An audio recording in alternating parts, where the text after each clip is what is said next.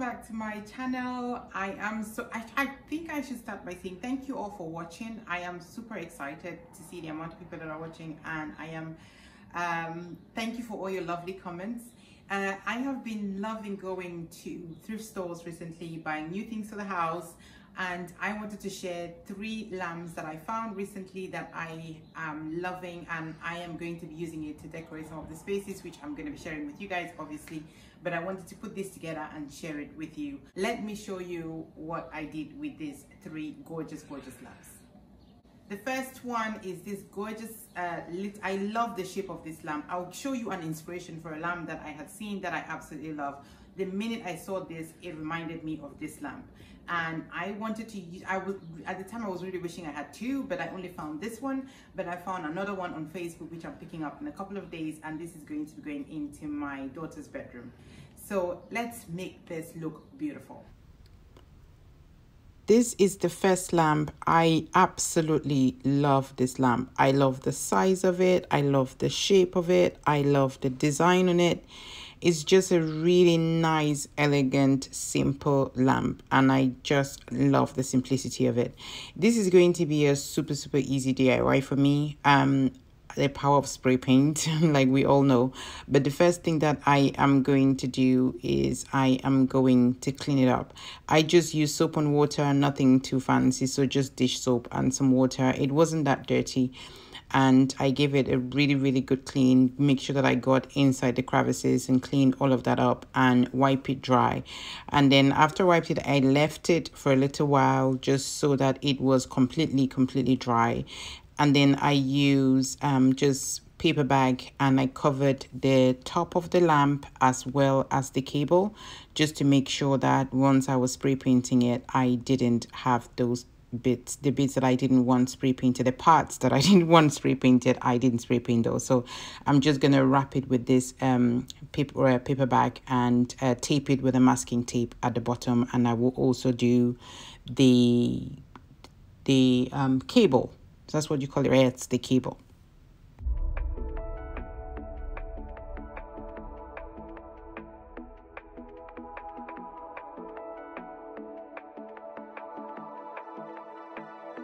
Watching it end again and again. I feel it in waves, you follow me, drift into place. So once that's all done, I am using Krylon white matte spray paint, and I am just gonna go all over it. I didn't see the difference, to be perfectly honest, with Krylon and just your normal Rust-Oleum, and Rust-Oleum is much cheaper, so use that if you want to. You can get it from Walmart, loads of places, and they're super cheap. And this is what the lamp looks like. Loving it. I can't wait to pick up the second one. I just love the simplicity of this lamp. It's so elegant, so beautiful. I added a white shade to it just to match it, and it looks absolutely gorgeous. Drift into places I should leave, so close to the edge of something so perfect. We were too scared to take the leap. I'm missing the way we used to be. Let me go. Let me in this mess I'm falling. Never know. Can't find a reason why. Couldn't get any closer. I absolutely love how this one turned out. Super easy, just a bottle of spray paint. I didn't even use half of it, and a new shade, and it looks bright as new again. For the second one, it is this lamp that I found at the thrift store. When I saw it, I was interested in the shape, but not so much the lamp. So when you see this, don't just pass it up because you don't like the way the texture of the lamp looks. I am going to be using some sparkle on this one just to give it the texture that I like, and then I am going to distress it a little, not distress it, I'm going to age it a little bit. So let's get to it. This is the second lamp. I love this lamp. I love the design of it, but I hate those square boxes that you can see in the middle. That square design, I'm not here for it. Not here for it at all. So the same treatment as the first one, soap and water. Give it a really good clean. Make sure that it is nice and clean. Get all the dust, the debris I'm trying to take the tags off too, and just to make sure that everything is nice and clean. To cover those spaces, I am using Spackle. In England it is called polyfiller. That's what I'm using, and I'm just gonna go all over. Initially what I wanted to do was just go over and cover that square boxy things that I didn't like, but once I did that, I didn't realize that just covering that created like you could see the divide, and I didn't like it. I wanted it to really flow, so I went really lightly all over the rest of the lamp with the same spackle, just to make sure that the whole thing blended together, and I covered the top as well, and I left that to dry.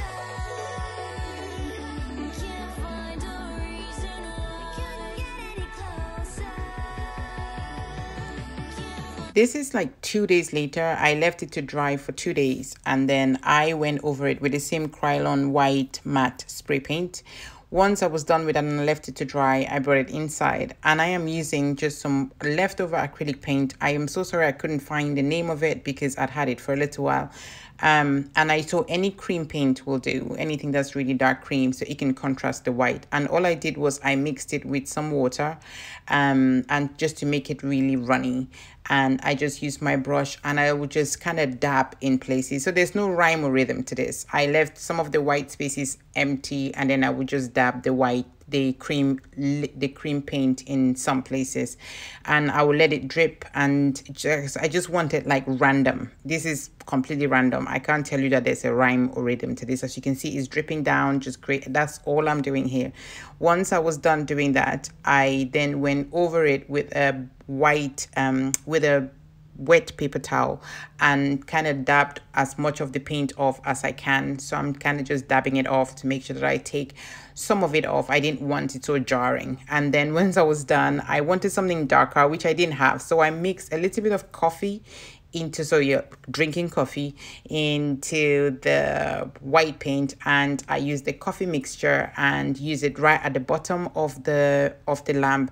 And then I went over where the handles were, and I put some of it there, and then just randomly used it in places. And then now I use a rag and just went over it and wiped it all off, and that was all I do. I know some people will use dirt. This to me was easier, and my kitchen smelled delicious when I was doing it. There's, that's always a plus. Doing, DIY and it smelling delicious, there's nothing wrong with that at all. And that was it. That was all I did with this one, and then I left it to dry. You're welcome to go over it with like a matte spray sealer if you wanted to, but I didn't, and it's held up well.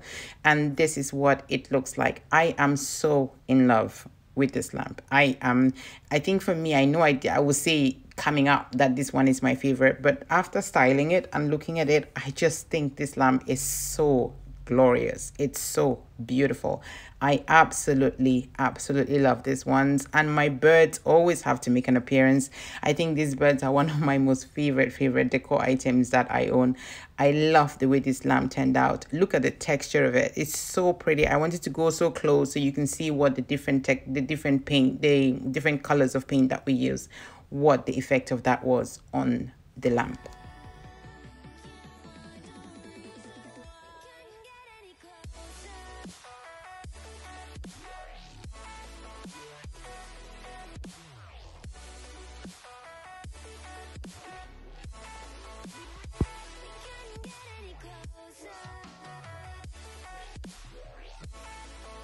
I really love how this one turned out. It looks super expensive, and it didn't take that much to do at all.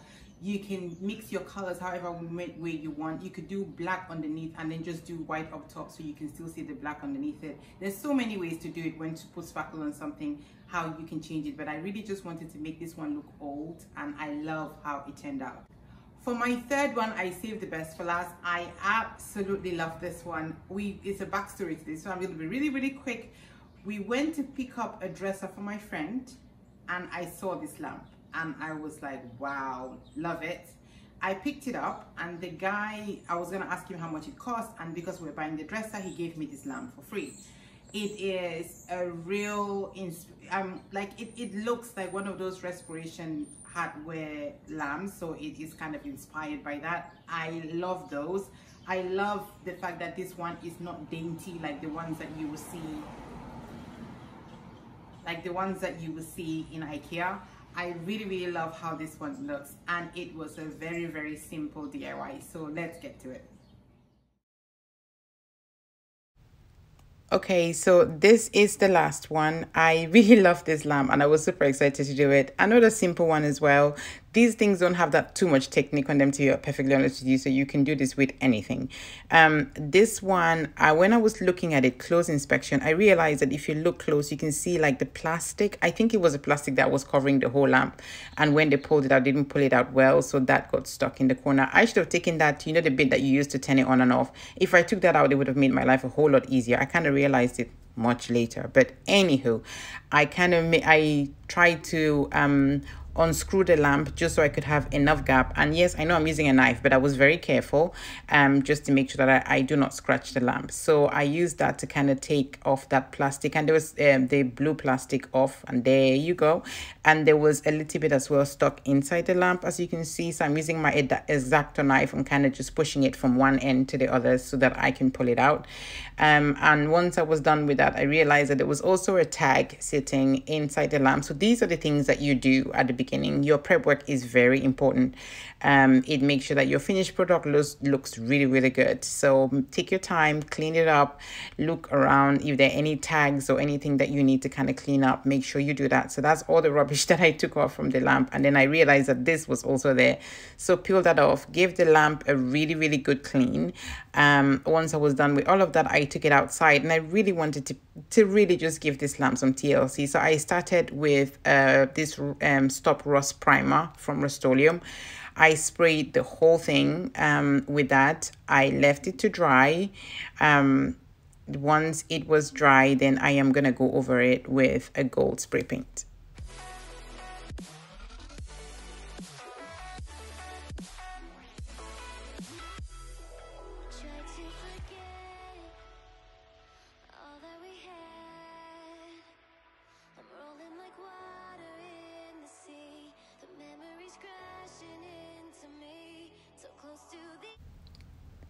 This is a spray paint that I'm using, the one that has the claw. To me, is a Rust-Oleum paint. This is one of my, well, this is my favorite gold metallic paint. If you're looking for gold spray paint, this is the one to get.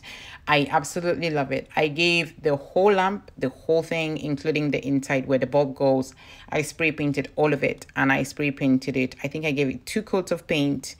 So I did one side, left it to dry, and then I came and then I turned it over and I did the other side. And this is how it looks. Absolutely in love with this lamp. I am just in love. I will let you just have a look.